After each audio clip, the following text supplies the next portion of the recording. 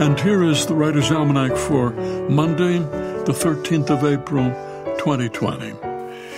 It's the birthday of Thomas Jefferson, born on his father's plantation in Albemarle County on the western fringes of the Virginia settlement in 1743, who was 33 years old when he wrote the Declaration of Independence. We hold these truths to be self-evident, that all men are created equal, that they are endowed by their Creator with certain unalienable rights, that among these are life, liberty, and the pursuit of happiness. It's the birthday of Samuel Beckett, born in Fox Rock, a suburb of Dublin, 1906, who wrote Waiting for Godot, Endgame, Krapp's Last Tape. It's the birthday of the man who invented the game Scrabble, Alfred M. born in Poughkeepsie, New York, 1899, a game that was beloved by many writers, including Vladimir Nabokov, who had a special Russian version made for him and his wife. It's the birthday of the Irish poet Seamus Heaney, born in Castledawson, Ireland, 1939, the oldest of 9 children. His father was a cattle dealer. Seamus Heaney grew up in a 3-room thatched house on a farm. He said it was an intimate, physical, creaturely existence in which the night sounds of the horse in the stable beyond one bedroom wall mingled with the sounds of adult conversation from the kitchen beyond the other. And it's the birthday of the writer who said, "One place understood helps us understand all places better."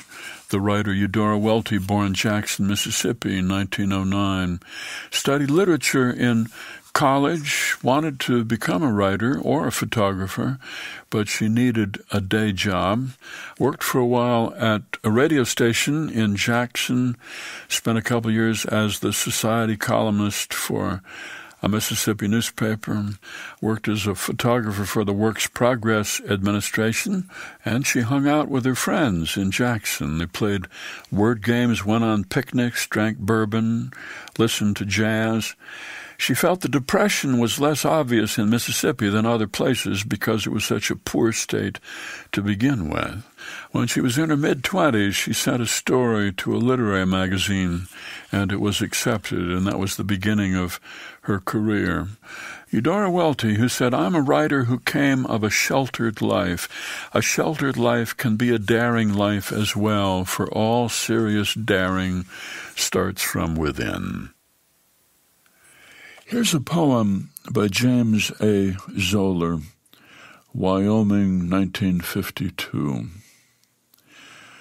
When I was a small child, when seatbelts were a luxury unsought, my older brothers took the window seats while I hung forward into the grown-up space, my feet on the hump down the center of the floor. This is how I learned what I needed about survival, about us, about the natural order.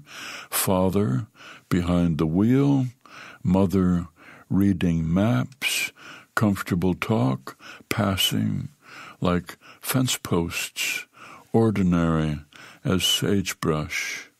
Just a still point in the rushing panorama. For all I knew, I could be anything I might imagine, aiming along the hood's raised spine down the straight black highway that opened into the future, a mile a minute, reaching all the way to a horizon, always just a few more giant strides ahead.